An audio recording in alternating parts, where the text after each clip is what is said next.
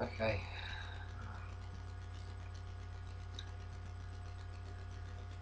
Right. Hi. Ah. Okay. So we're going into the sun sphere. Um, it's the last part of the mental plane before we go into the astral plane. Um,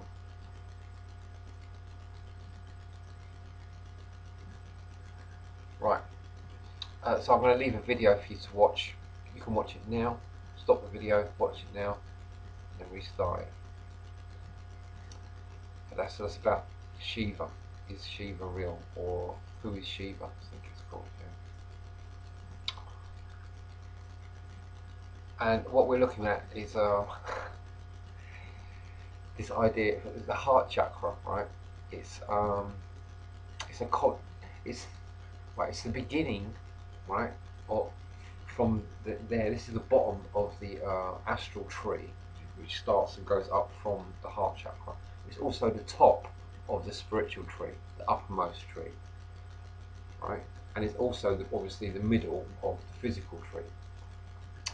So on the physical aspect, you've got the sun being the sort of the planetary, or the body connected with it.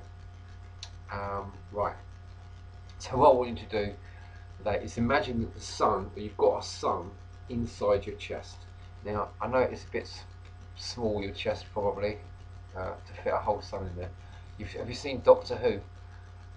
Imagine Doctor Who's TARDIS, right? You've got a little TARDIS, right, inside your head, your chest, and it's a really high-tech one, right? And you can fit a whole sun in there,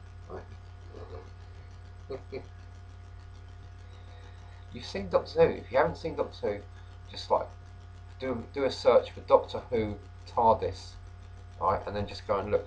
You open the door of the TARDIS, it's much bigger inside than it is on the outside. So you've got one of them in your chest, right, and it's got a whole sun in it, right. So just remember that's there. You've got all this energy, like access to all this energy from like the sun inside your chest. Right, now you just watch that video.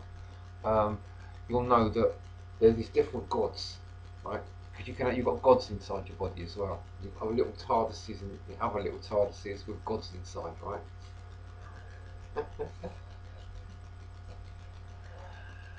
Okay, so there's this other god which is inside your chest as well, and it's got like the god which is everything, but it's like just like symbolised by a little point of light, and this is the god which is called Shiva in the Hindu tradition. So you've also got that inside you, and that is the highest point of the spiritual plane.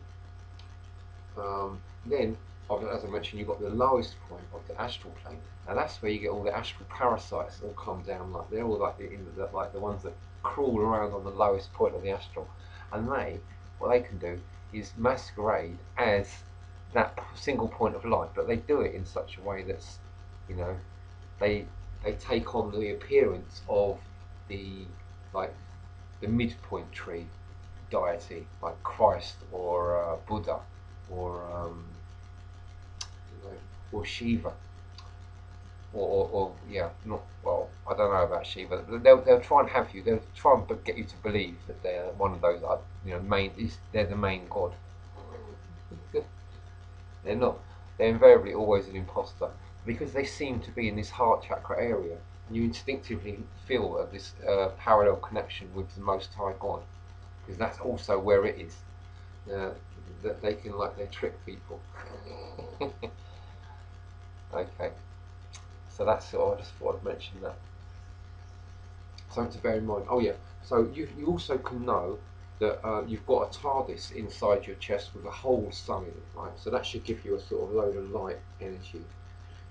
And you also know that there is this other single point of light in there, which is it's like the light side. I don't know. It's of the heart chakra. It's the good stuff, right? So it's the real God. So that can also, you can allow that to, by knowing it's there, because it is there. It's like a mathematical certainty. So you can find that out just by pure using reason, like pure logic and reason. So that's there. You can know that's there, and that'll give you access to this sort of light body, like a diamond body. So that's quite cool. All right, yeah, and this we'll work down for tomorrow's like Venus body, and this like their reflection. One is a reflection of the other. You've got the solar body, and then you've got like the highest of the high, which is your diamond body. And the solar body is like it's the halfway down reflection. It's the reflection of the highest part of the tree, in the sense that like a star, a sun, like seen from a long way, looks like a point of light, like a star. Okay, I think I'll just call it a day now.